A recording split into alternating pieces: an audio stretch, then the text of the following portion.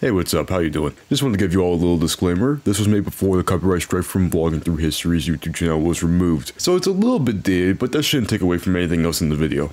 That's it. Thank you. Look, it's a soapbox. I ain't gonna stand on it though. I don't think it's that structurally sound, but hey, I'll get the job done for now.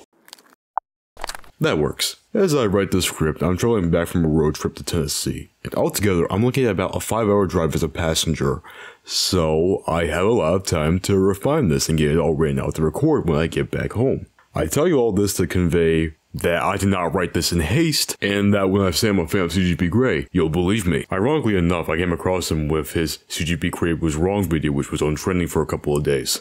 The sheer sincerity conveyed in that video interested me enough to check out his other videos, and that led to me discovering some of my all-time favorite videos on this website. This is more of a side note than anything else, but Grey has also been a big influence in how I make my own videos as a hobby, and as of right now is a pretty big driving force for me to complete 2 different separate projects that I've been this close to scrapping on like 3 different occasions, but hey, this video isn't about me.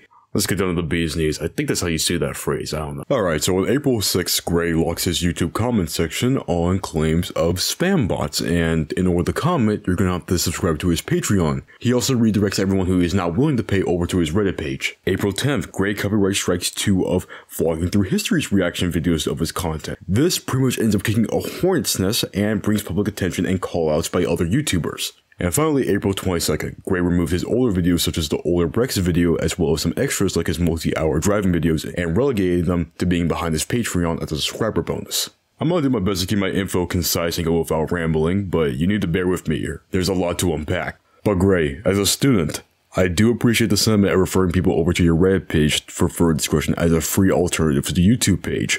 Sure, it might be a little bit controversial, but if you and your team truly believe that is the best option for the channel, so be it. I can live with that. However, that sentiment is diluted when you only refer to people to go to your Patreon in the video's description, and on a later date, scrub your about page to only leave your Patreon, making so these free viewers now have to go out of their way to search for the official Reddit page.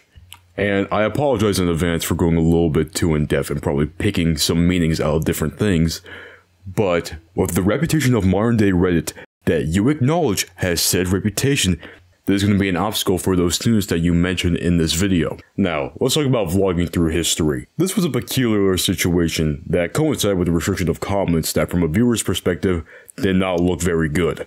Now, I'm not going to pretend as if I know you or your team's stance on copyright law, and I sure as hell ain't taking your word off a video from a decade ago, not even speaking of the enforcement of copyright. I also ain't gonna judge it morally because I've seen compelling arguments from sides both regarding their situation. However, what I do have a problem with is you ceasing communication after saying those copyright strikes and getting that initial pushback. It's a bad look for having one side explain everything towards that situation and the other side not saying a single word about it. And then 2 weeks later on the 22nd, spring cleaning is an interesting way of putting it, my friend. Now here's the fun stuff. This message was my breaking point. I was able to slide a pass towards everything else here, even the 2 copyright strikes, which I know might be pushing a little bit. But it was this message right here that threw me into writing this in my notepad files on my phone. So, let's get cracking. Grey, you addressed your Patreon audience first. And while although this will heavily affect how your Patreon audiences watches these videos in particular, is not about your Patreon audience. It's about the audience not subscribed to the Patreon. And you don't mention them once in either your Twitter post or your YouTube community page. The worst thing about this is that you do not make your perspective clear of why you chose to do this. The best description you provide here is out of place videos. What makes these videos out of place?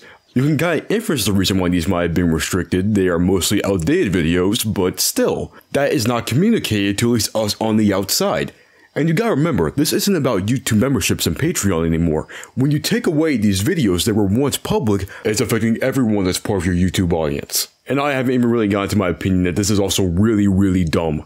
After the T-Core video, alongside re-uploading the video corrected, you also made a director's commentary public, and you kinda marked it as a historical curiosity. Why aren't these Brexit videos and the Macabre videos put in that same category? Is it just because they're outdated? Them being outdated might be their significance, who knows?